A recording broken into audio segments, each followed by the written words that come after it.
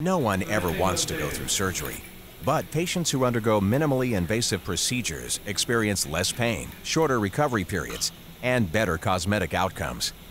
Regional Medical Center of San Jose's Dr. Huy Nguyen is a leader in minimally invasive single-incision surgery, including colon resections. When I had major surgery, I thought that it might be a week or 2 weeks in the hospital or even longer.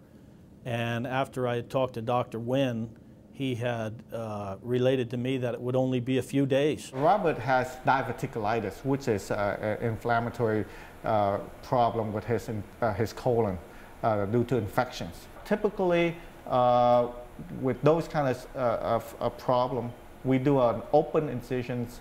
We cut out we resect the colon and anastomose, put the tooth and together. Minimally invasive surgery is small holes, and we use fiber optic video to go through these small incisions. My recovery was, I thought, fantastic, and I had no problems, no ill effects whatsoever from this surgery. Regional Medical Center is at the forefront of this.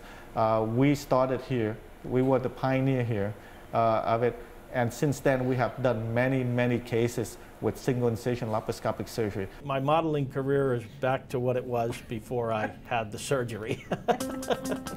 Regional Medical Center of San Jose is proud to provide high-quality, trusted healthcare in our community.